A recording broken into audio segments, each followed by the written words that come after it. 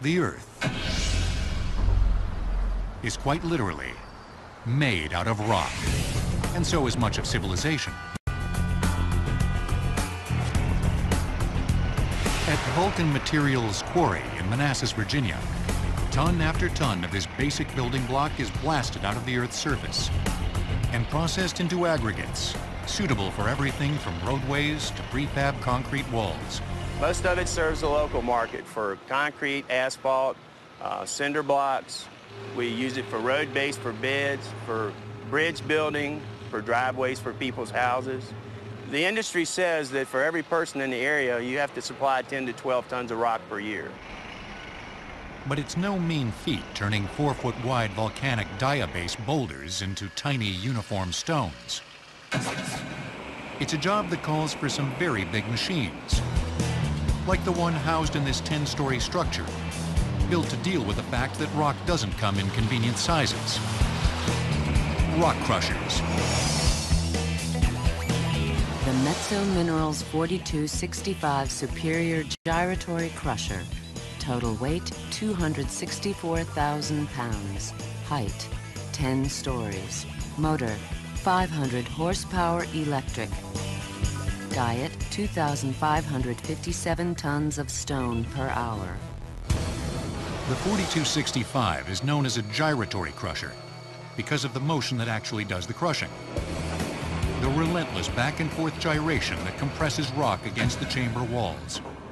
To give you a visualization, this crusher is just a giant mechanicalized nut cracker. That's the same principle. When you have two surfaces, hard surfaces closing together with a soft surface in the center. In this case, believe it or not, the rock is a soft surface. So it's two mechanically advantaged metal pieces coming together and compressing that rock, and the rock breaks down to a smaller size. The process begins in the control booth that sits atop the crusher, where the operator has a front and center view of each 100-ton load as it's fed into the crusher's mouth. Water spray keeps the dust constantly under control. All of our crushers are designed to work at a choke-fed position. It's because the rocks on top of the crusher help push down the rocks through the crushing chamber, and the rocks will actually crush against themselves. That's called rock-to-rock comminution, and it actually does a better job of crushing size materials. Primary crushers such as this one can accept rocks up to 3.5 feet in diameter. Operator Pete Huff uses a hydraulic hammer to reduce anything bigger. At the core of the crusher is a solid steel shaft, up to 26 feet long. The cone-shaped mantle threaded to the shaft provides the crushing surface. The shaft and mantle were each forged as a single piece of steel. The mantle itself, the main shaft, weighs in excess of 52,000 pounds. This giant nutcracker is powered by a 500 horsepower electric motor. The motor drives a horizontal pinion shaft connected to a large crown gear, which causes the giant vertical main shaft to spin.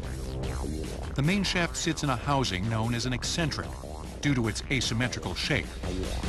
As the main shaft rotates, it shoves the crushing mantle back and forth in an eccentric pattern, 170 times per minute against the chamber walls. The rocks don't stand a chance. The crushing mantle would be nothing without ultra-strong chamber walls. The castings on this machine are cast steel. They're heavy ribbed cast steel, very strong chambers.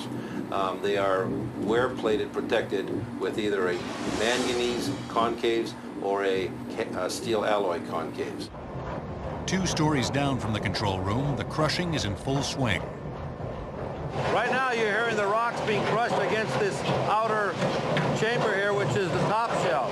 This section right here is the top shell with the heavy rib that support all the crushing forces. From this joint below, it's called the bottom shell, and that's where all the mechanics of the crusher are. The eccentric bushing, the bottom shell bushing, the eccentric, and below that is a main shaft position system, which raises and lowers the main shaft. The greatly reduced stone emerges below.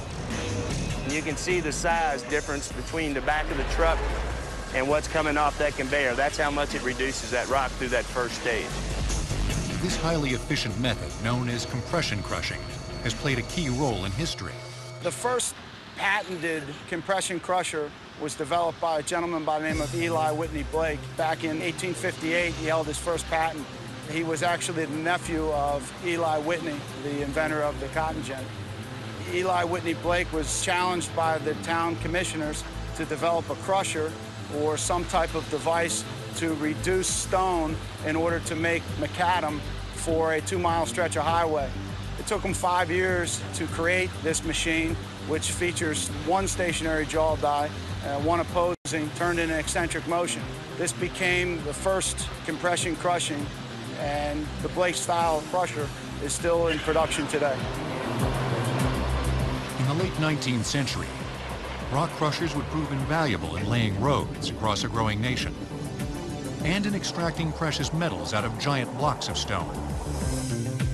Nevada's legendary Comstock lode pumped out wealth at an unprecedented rate, thanks to mechanical crushers. A major innovation in giant crushing machines came in the 1920s with the Simon's type, or cone crusher. Unlike a traditional gyratory crusher, the shaft on a cone crusher isn't supported at the top. This gives the crushing mantle more freedom of movement and twice as much horizontal throw. Today, Metso Minerals makes the world's largest cone crusher, a 340,000-pound, 1,000-horsepower behemoth known as the MP1000, which also happens to reside at Vulcan's Manassas, Virginia quarry. The MP1000, the largest machine of its type ever built, the most highly technically advanced machine, and it's exciting to see. The MP1000 is the secondary crusher at the quarry. The stone already reduced by the gyratory has made its journey over on a conveyor belt and awaits a further crushing. The rapid throw of the mantle pulverizes the rock against the steel cone-shaped bowl liner. This is a bowl liner. This bowl liner fits into the upper portion of the machine. The bowl liner is a manganese wear surface. This wear surface is actually what the rock is impacting against. As the machine gyrates from one motion to another, as the material passes through, the rock then is reduced, falls through, and then moves to the opposing side. After exiting the mighty MP1000, the stone can move to a third or even fourth crusher, depending on the desired product. With multiple crushers and screens, Vulcan Materials produces crushed stone ranging from large rocks suitable for flood control to sand that might end up in concrete.